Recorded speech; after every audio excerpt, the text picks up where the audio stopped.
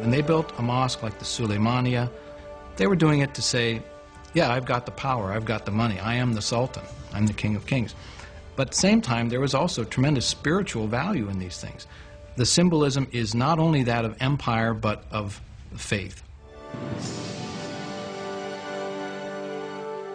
In the spirit of Muhammad's teaching, the Great Mosque was a center of social services, complete with a hospital, school, and library. At its inauguration, it's said Suleiman gazed at it with awe and exclaimed, "O Solomon, I have surpassed thee."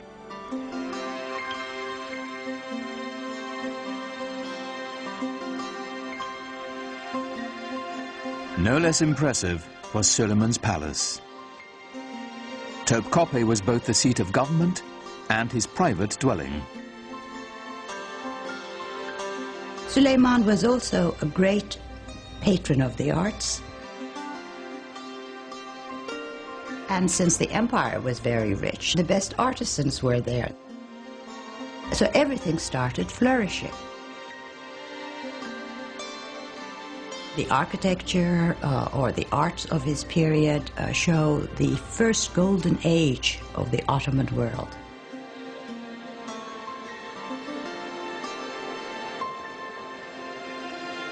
Everything that came out of his palace was exquisite. Suleiman himself was a goldsmith. Ottomans believed that every sultan had to have a tangible trade. Being a sultan was not considered a practical or a tangible trade. And he was a very demanding patron, insisted on checking the work, even commissioned few things. And I think each artisan group or each corps working for the palace tried to outdo one another to please the sultan, because to please him had wonderful rewards.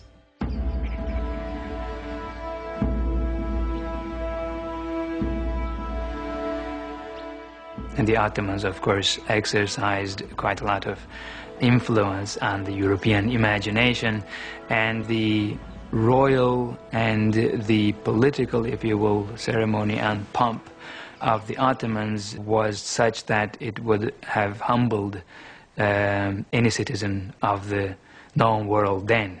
This was arguably one of the greatest world empires, and European observers could not walk away without feeling of respect for the sheer power of the Ottomans. In public, Suleiman required that all those around him remain completely silent, while he made his wishes known with the slightest nod or gesture.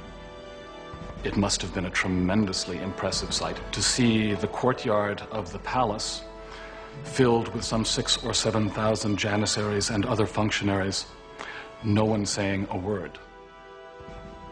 What was going on here was the creation of a sovereignty so mysterious and yet so far-reaching as to be seen as nearly divine.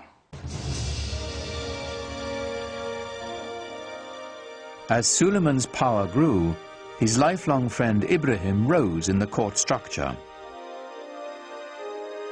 And Ibrahim Pasha, who became a Pasha later on, became his devoted Grand Vizier. In fact, Ibrahim married his sister. So they were not only good friends, they were also related.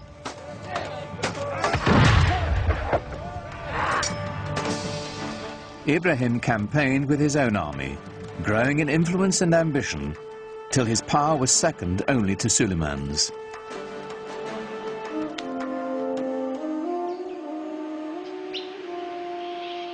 But for power and ambition, the secret world of the Sultan's harem had no equal.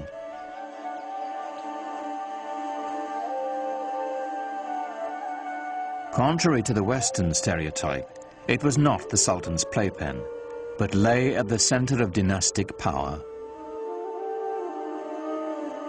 The harem was the private quarters of the Sultan. We tend to think of the harem as where the women live, but what it means is the place where you're not on display. home, is what it means.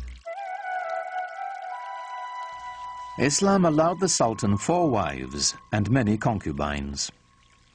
It was a system designed to produce heirs, is what it was. When you look into the actual details of how these things were carried out, it was hardly anything terribly erotic.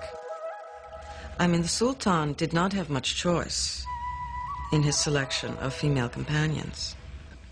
The Sultan was not in a position to look around and say, I want her, you know, because his mother would have a lot to say about it.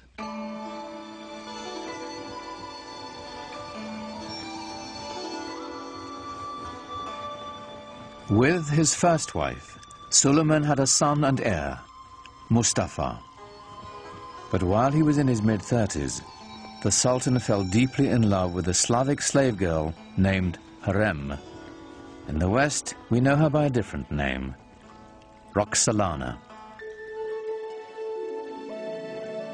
Roxolana would bear him a rival heir and become Suleiman's most trusted confidant. The Sultan was supposed to be protected from any undue influences. He was supposed to be protected from any rivals.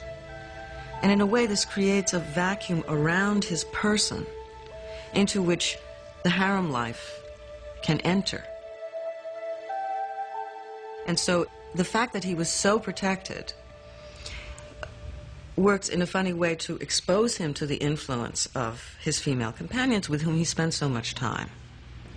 And there were tremendously intelligent and ambitious women around him, Roxolana being the most famous of all. Suleiman is a complex character.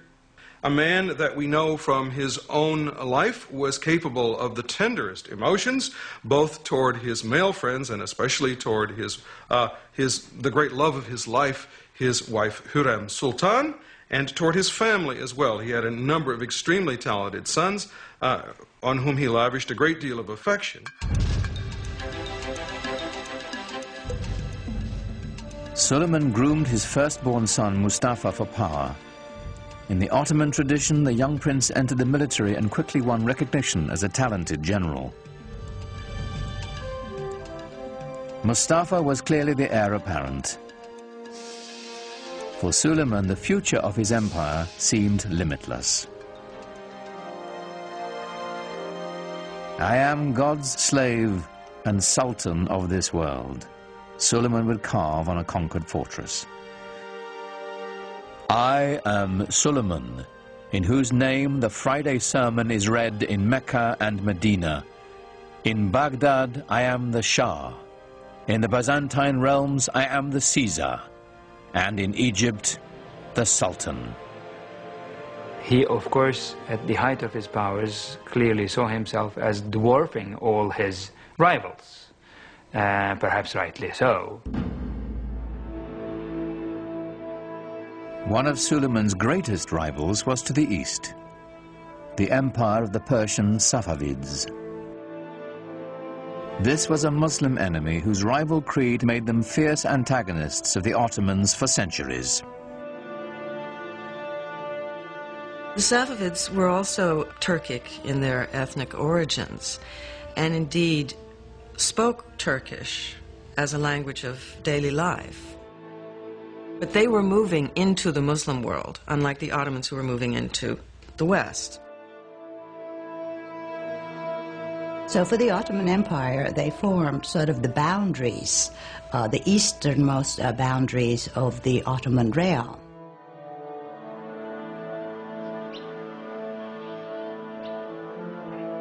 The Safavid dynasty was Shiite Muslims, bitter rivals to the Sunni Ottomans.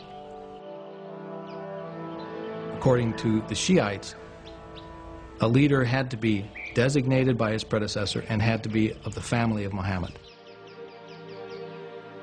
According to the Sunni view, it was not designation that was necessary, and a person could be a leader of the community without being a direct descendant of Muhammad. This challenge to legitimacy is the basis of the Shiite-Sunni split, a bitter division that still separates the Muslim world to this day. And I would say the Ottomans